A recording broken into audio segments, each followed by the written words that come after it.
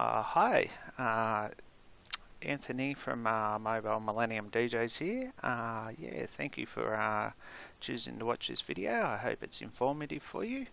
Okay, so we're just going to go through our online music request system today for you. It's a pretty easy system to use, but sometimes people will have a little bit of trouble, so we're just going to make a quick video. Okay, so first of all, once you book with us, you should get a username and password which will allow you access to our system.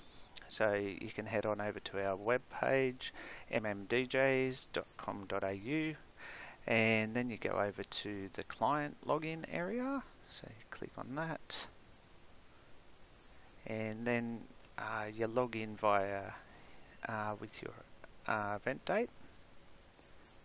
So I've set up a test account here. Then you put in your password that we emailed to you, and now this will take us over to the dashboard. So this is your dashboard area.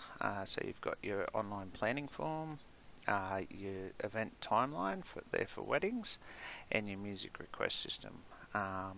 Also you can make a payment, and we've got some news and stuff about us here as well, and if you need help with anything or have any questions, you can message us as well.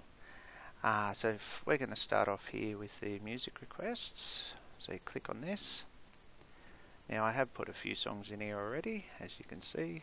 So we've got three sections. We've got a must play, a play if possible, a custom, and a do not play. So first of all, if you need to add songs to anything, you can type in an artist up here. So we'll just try a B52, is pretty common request. So you can add that to your must play, play if possible. If you don't like the song, you can just put it into the do not play. So I'm just going to put it in our must play. So you just click that button, there it is, it's in there already. Also, the other way you can is you can go in here and you can type in the song name. So say you wanted Grease. You don't have to type in the whole song name, just enough for it to pick it up, and I'll put that in the play if possible. So there we go, it's in there already. And also we've got over here some quick links. These go to for your artist names and your song name titles. So we'll just click on M. So say you didn't want to listen to Don't Call Me Baby by Madison Avenue, you can just add that to your do not play. So you hit the red one, and now that's added to your do not plays down here. Now there's one more little feature here which is called custom songs. So this is for any songs that are not in the database. So you can click on that, you can put in your artist and title. So say Phil Collins, Easy Lover, and add. And we'll get those for you, or if for some reason we can't, we would let you know. So here they are here. Now if you need to delete a song out, you just go here and hit remove from list. So, and the other important thing is to remember to save your list regularly. So hit save. Anything you do on our online system, it's a good idea to save it all the time. That way you won't lose any of your valuable data.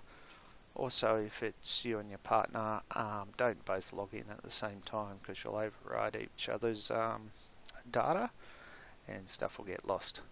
You can also print your list here, and then when you finish with your list, you can submit your list here as well. Now also up here we've got the most requested. This is really handy little section. So it's got your top 200 most requested for the last 12 months in here. So there's quite a few songs there, so if you need a bit of a idea of what songs you can choose, you can come in here. Also it's got all your eras in here as well. And then for your weddings, we've got first dances, father-daughter dance, bouquet garter, cake, your introduction songs, all that's in there as well. So that's a really handy tool. So if we go back to this here, we've saved it. Now if you hit the bottom here, this is the client area. It will remind you to save your work, but we just saved it, so that's okay. And that'll take you back to your dashboard. So also up here, make sure that you keep an eye on this, because it says please submit all forms before Thursday the 4th of May. So that's your lockout date, so you'll be locked out after that. So try and complete it before that date, or if you can't for some reason, just let us know and we'll discuss that with you. Other than that, that's pretty much it for the online system. So if you have any questions, just let us know and we'll go from there. I hope that was some help. Thank you.